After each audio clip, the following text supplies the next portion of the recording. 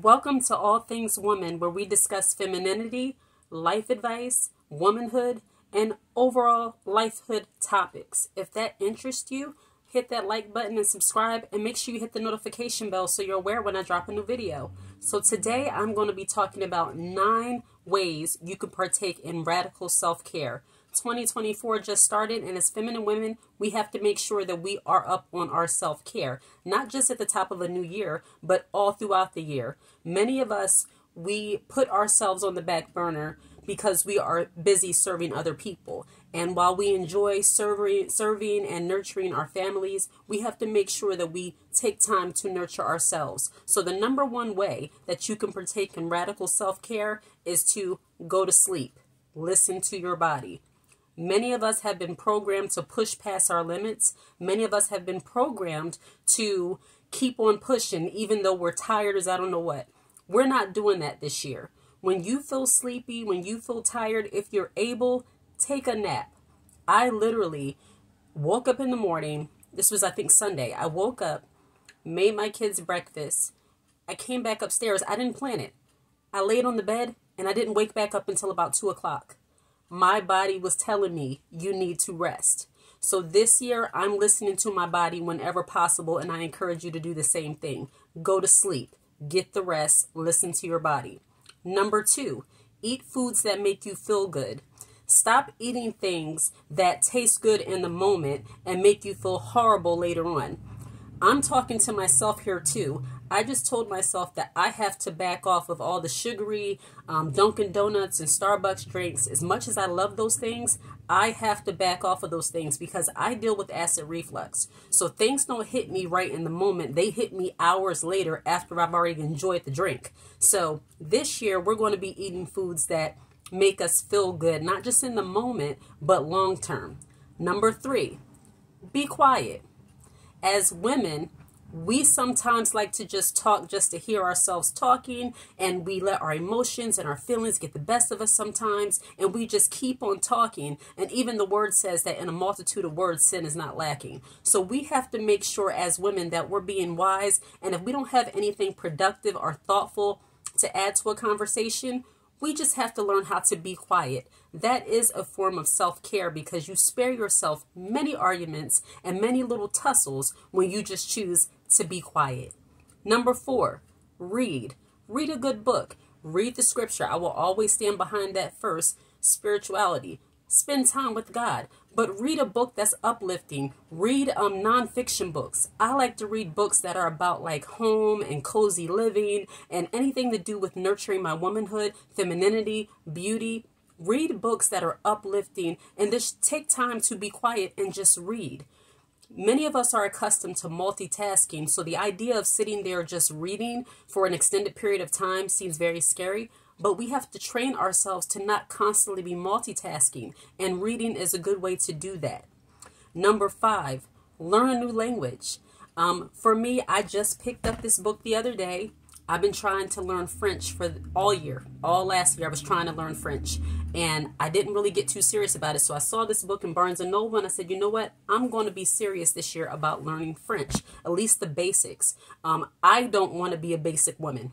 As feminine women, we do not strive to be basic. And because of that, we are always trying to learn things that will help us to not be basic. And I think a wonderful way to not be basic is to learn another language. Number 6, go to the gym. I know right now everybody's running to the gym because it's the new year, but that really should just be a part of our lifestyle. Even if you don't go outside of your home to work out, create a little home gym. If you don't have the space, get you some dumbbells and use your body weight. Do push-ups, sit-ups, jumping jacks, dance, stretch. These are all things that you can do at home to make sure that your body is at optimal health as much as possible. I know when I had my son, I wasn't able to go to the gym, so I would work out in the living room, and I would put on Billy Blanks. I would put on, different things on YouTube. I got me some free weights from Walmart, and I just started working out at home until I started going to the gym. So there's really no excuse, ladies, for us to not be on top of our physical wellness because it's important. You feel good, and when you feel good about yourself as a woman, that helps you to thrive more in your femininity. So go to the gym or work out at home. Number 7, go to the spa. If you're able to do so at least once a month or once every couple months, go to the spa and get a nice massage, get a foot massage, get a facial, Hand and Stone. They always have different deals, like $69, sometimes cheaper than that. I constantly get emails from them. Get a massage, go and let somebody pamper you. That's okay. As much as we do as women, especially if you're a good woman, we do a lot. We nurture our families. We take care of our families. We listen to problems. We fix problems. We deal with things. You earn the right. Not that you have to earn it, but you have earned the right to go to the spa and let somebody pamper you. So go ahead and do that.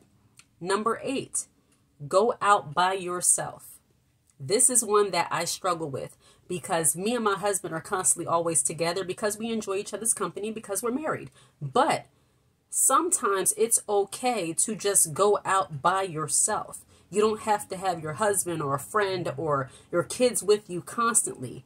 Learn how to do things like just go to dinner and have a nice meal by yourself, or go to the movie, or go to the mall, or walk around your neighborhood. Some of us are so accustomed to having people around us nonstop that the idea of going out by ourselves seems awkward. I actually have a friend that says, I don't know how people go to dinner by themselves.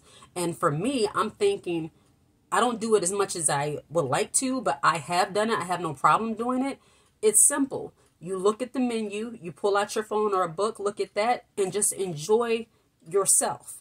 As introverts, it's easy for us to do things like that. But for people who are not introverted naturally, it might be hard for them to think about going out by yourself. But I can tell you that one of the ultimate forms of self-care is going out by yourself and enjoying your own company.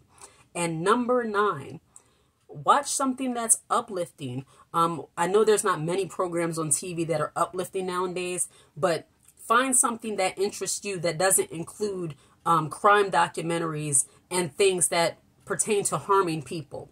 I don't know what the fixation is with women today, that we're very interested in like things that are harmful or go to sleep watching murder mysteries and things like that. But as a feminine woman, that is not something that we should be wanting to place into our psyche all the time, or period. We shouldn't want to look at things that are pertaining to harming other people. I don't care if you watch old reruns of things. One of my old reruns that I like to watch is Golden Girls. You know why? Because it was about a bunch of sassy old ladies that were doing nothing, and they were, being hot in their own way, and they're old, and it was funny. To me, that was hilarious. So I watched something that's kind of lighthearted and not too much about anything because I want to keep my mind clear. And then even with watching the programs, you have to be careful because they add little things in there, and we can just pick up on things that will stay with us even though we might not think that it will. But when you watch a lot of crime documentaries and stuff like that, that stuff is really no good for you. And as feminine women, we want to keep our minds and our thoughts light. All right. So these are just 9 ways, and there's a lot more things. If you can think of any other ways, add it in the comment section. But these are just 9 ways where we can partake in radical self-care this year, because we have to keep ourselves together. And more importantly than anything, make sure you're spending time with God. That's a form of self-care. That's a form of just life. Okay? Like and subscribe to the channel and share this content. Take care.